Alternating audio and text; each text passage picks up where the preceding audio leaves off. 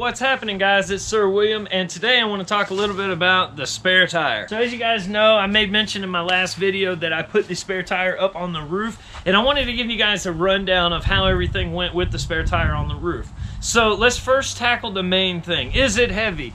Yes, it's heavy. There's no doubt about it. It's a steel wheel, pretty big in size. Yeah, it's heavy to get up there. That being said, I was able to muscle it up there. Also, with a good set of tires, hopefully I don't puncture them enough to where I'm gonna have to be constantly lugging this thing up and down, right? Second thing is weight distribution. Well, let me share with you the reasoning that I decided to put the spare tire up on the roof in the first place. You see, if you notice, taking a look at the 4Runner, of course it's a little bit offset right now, but if you notice, even on flat land, the 4Runner has a little bit of a rake to it. This is primarily because I put a cheap spacer system up here. That is primarily because I damaged my skid plate really bad in Moab the first time that I went out there, because with the KDSS suspension which this thing came equipped with, it actually sits just a little bit lower than a stock 4Runner. Now, once I put the 2-inch on there, it leveled it out for the most part, but I still had a little bit of a rake on the back end, and I didn't do anything with the back end. Fast forward, now I've got a camper build set up. What's up, buddy?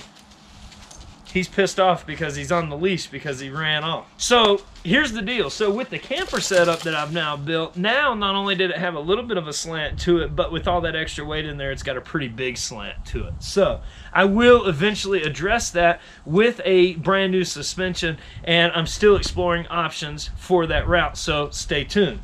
So what I did was I moved the spare tire, and I moved it right here, strategically located in as close to the center as I could get it, on the side with the least amount of weight, and as far front as I could get it. The reason? Because whenever it sits down in the back, it actually acts as an anchor. Take a look at what happened at the beach. Whenever you get this stuff, you're gonna have to bring out the big tools. Luckily, we got a shovel with us because we are overlanders and we're prepared for this type of thing. I wasn't stuck because it was down to the frame. I was stuck because that was in the sand. I wasn't stuck in Oregon because it was down to the frame. I was stuck because the spare tire was in the sand, or in the snow. So with that being said, I decided to put it up top. And everybody's got an opinion about it riding up top. So is it heavy? Yes, it's heavy. Miles per gallon. That was the second thing everybody made mention that would happen, is I would lose miles per gallon. And they are correct. I did lose a little bit of miles per gallon. On the last trip that I took, that was roughly about a 500 to 700 mile trip, round trip, I lost 1 mile to the gallon. Now, that being said, I'm not so sure that that wasn't due to the fact that whenever I reset the MPG meter, was at the beginning of my trip, and I didn't look at it until the after of my trip, and noticed that I was getting 17 miles to the gallon versus 18 miles to the gallon. The other thing that I did different, other than leaving the spare tire up on top of the vehicle versus on the bottom of the vehicle, was I ran the vehicle a little bit more because it was a little bit colder outside than what it had been in the previous trip. I know, I probably shouldn't run the vehicle with me sleeping in it. We'll save that discussion for another day. So that being said, I did lose 1 mile to the gallon. Now, as far as how the truck performed on road and off road, can I tell that the spare tire is up there?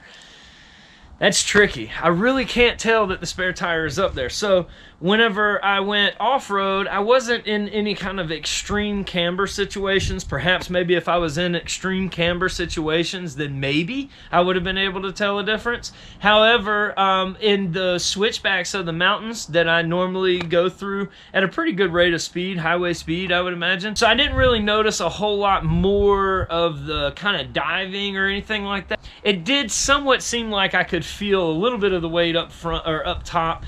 I don't know if this is because of my mind, a placebo effect, what have you, but it did somewhat feel. Now, overall, though, I don't feel that it harmed the performance of the vehicle at all. Downside to having the spare up here, though, is the fact that it sees sunlight constantly. And we all know that sunlight on the rubber will eventually make it dry out. The last thing that you want is to put your spare on, go down the highway at highway speeds, and because it's dried out, it now blows up.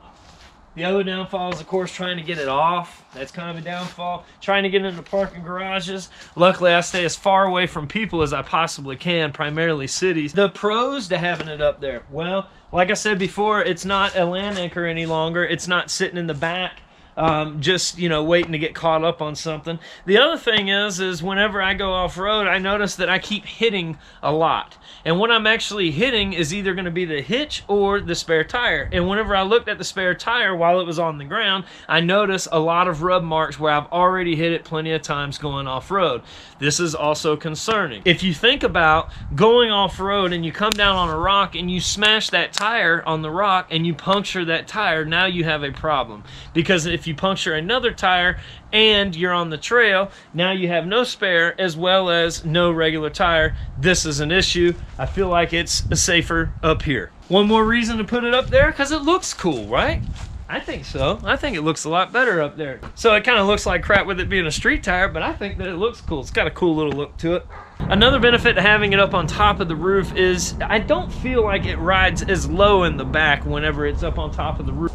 And this is good because right now with it riding in the back, I have that rake that I was talking about, and then whenever I put it down, I feel like, or whenever I put the spare tire underneath there, I feel that that rake is increased. This being said, what I want to do is I want to take the 4Runner out to some flat land and I want to measure the actual ride height between the two. So let's go. So what I'm going to do to find out if it's level is put it in neutral, see if it rolls. It does not roll, so let's take a look outside. So measuring it at the very tip right here, we are actually at 15 3/4. So that's 15 3/4 inches. So let's put the spare tire back up underneath the 4Runner and see how we do. Don't judge me on how I get this thing off.